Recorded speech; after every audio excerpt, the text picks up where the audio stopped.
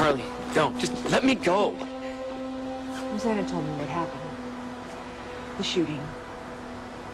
I know what you're gonna say, that it wasn't my fault. I was just doing my job. I wasn't gonna say that. Good. Because it's bull.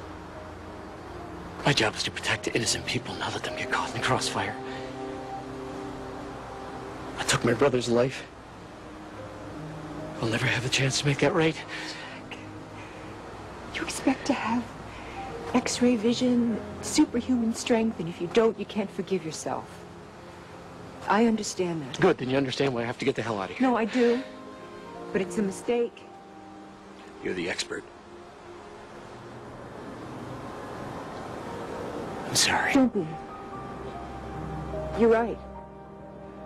I know a hell of a lot about giving into your worst impulses. Whether it's taking a drink or walking out on the people you love. Which are pretty much the same thing when you think about it.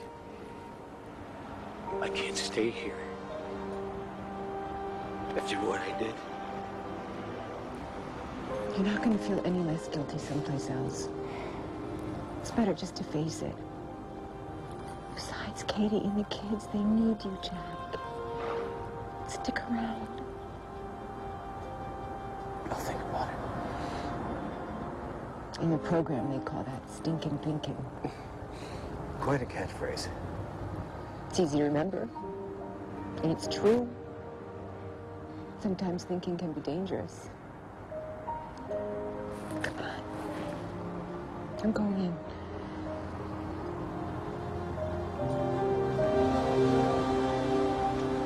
Meanwhile, Carly, but there are a lot of things you don't know about what happened. Then tell me.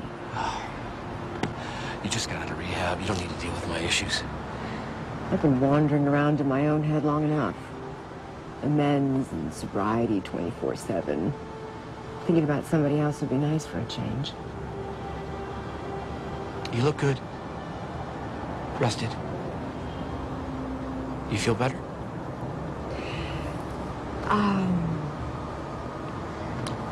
I feel. Which is the better way to live, so they tell me. Well, I'm glad you got sober. I'm sorry I didn't realize what was happening sooner. Not your job. Yeah, I just wish I could have spared you some of the pain. It could have been a lot worse.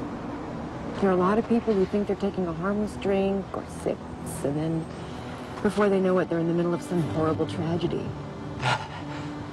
It's not meant to be funny. What's the matter with you? Oh, my God.